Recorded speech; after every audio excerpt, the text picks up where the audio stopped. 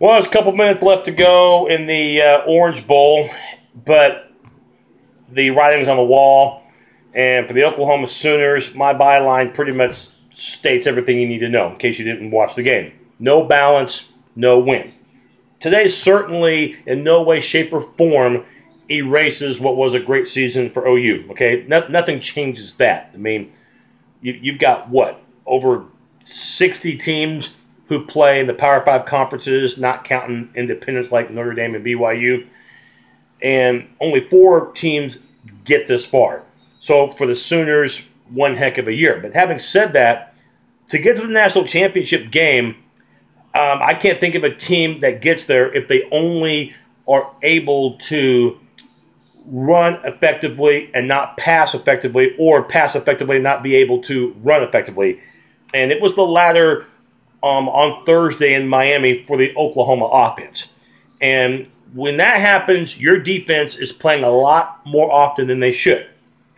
And that's exactly what happened. The Sooners really put themselves in binds in that second half. And the first half was a terrific half of football. If you're looking for a competitive half of football, that first half certainly was.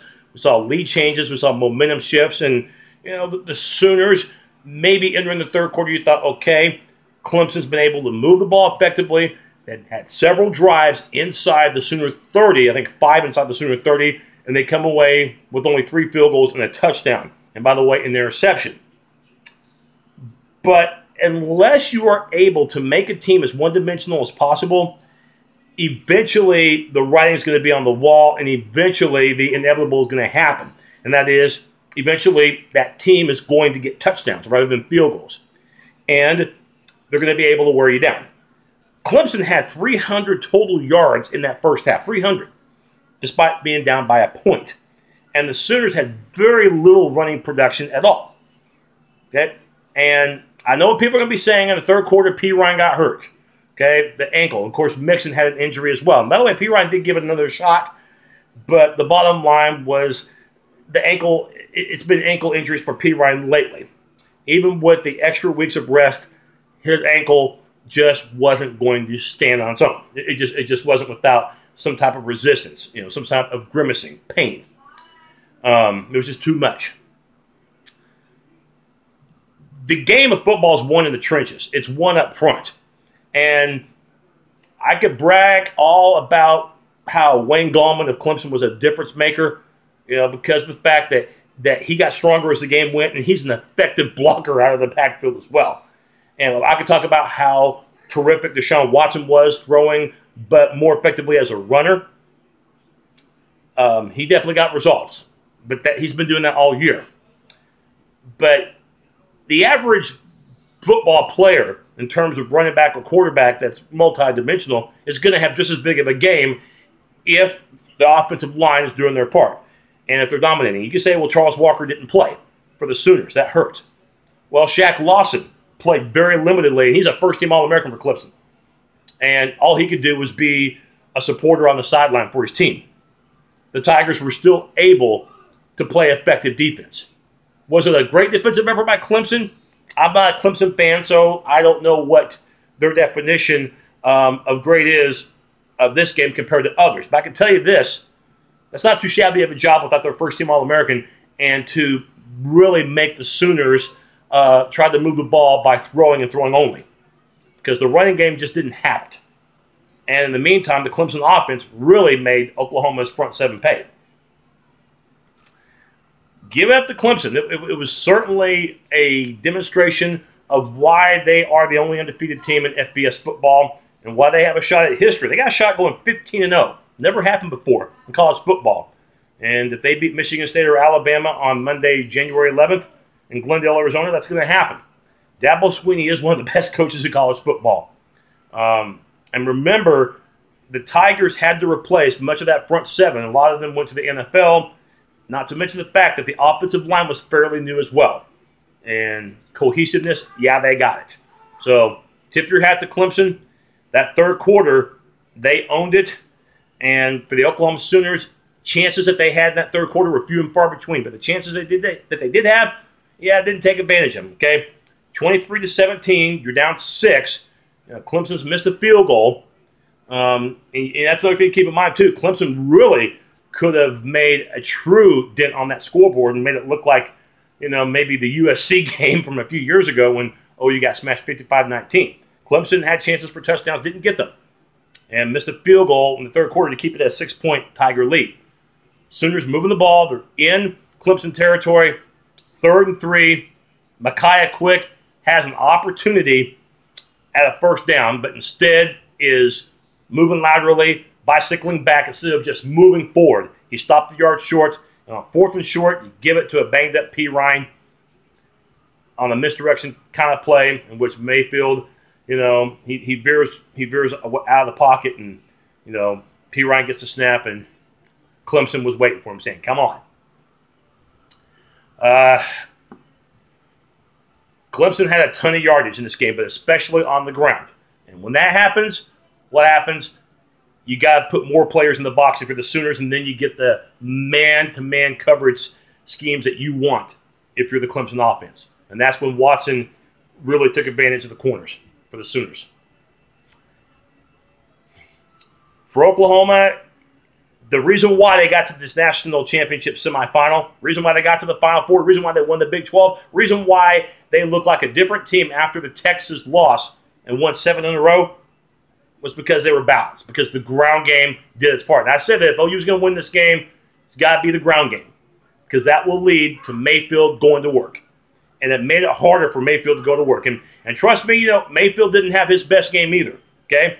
I know stat-wise it's not going to look too bad on the sheet, but there were some plays that maybe the stat sheet doesn't show.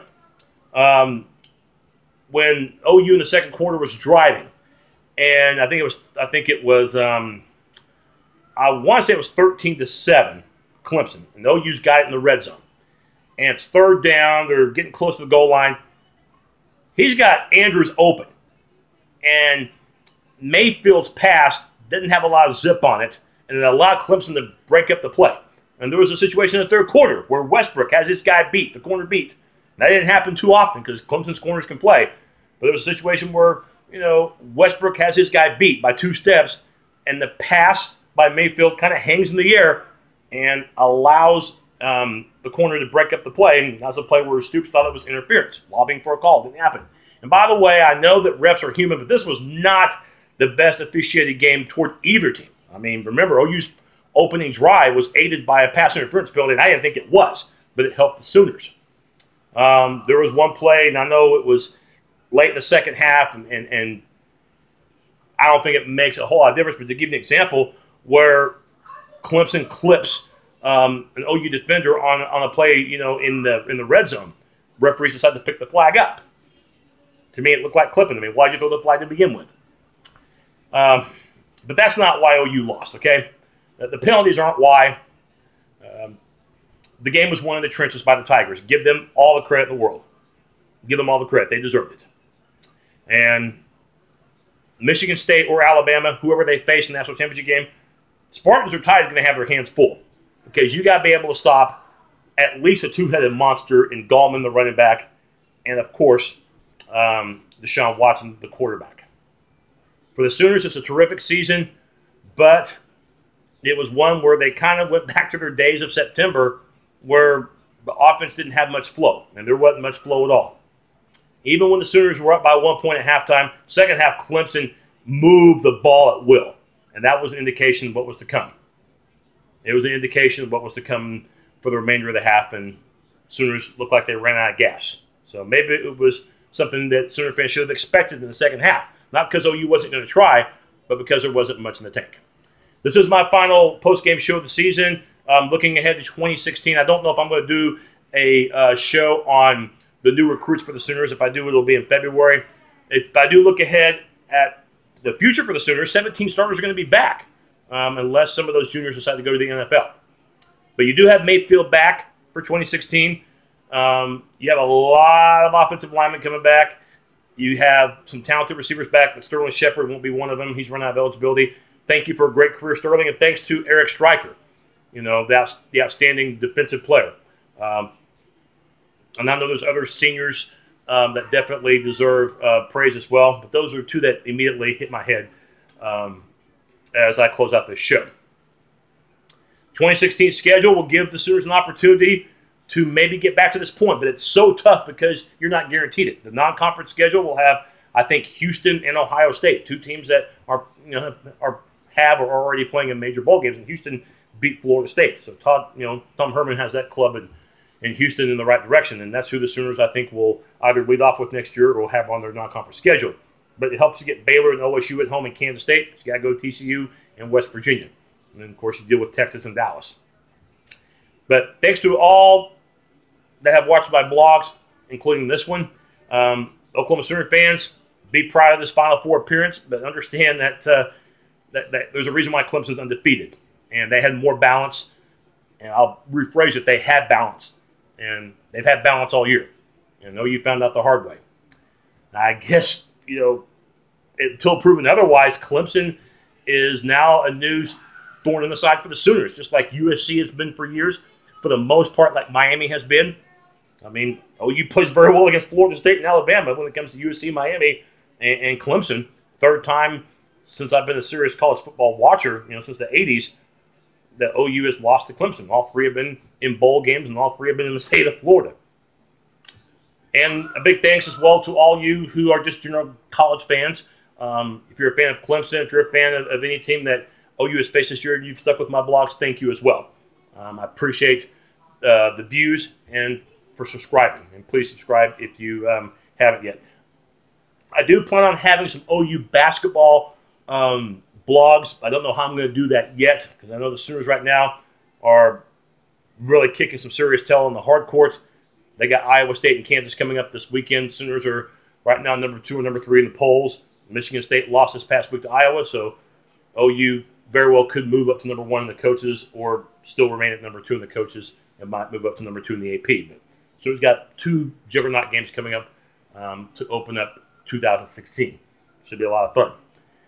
Found the Orange Bowl, Sooners fall short. Clemson, they deserve it. Congratulations to the Tigers. And for OU, they close out the year 11-2, nothing to apologize about. But they fall 2 games shy of their 8th national championship.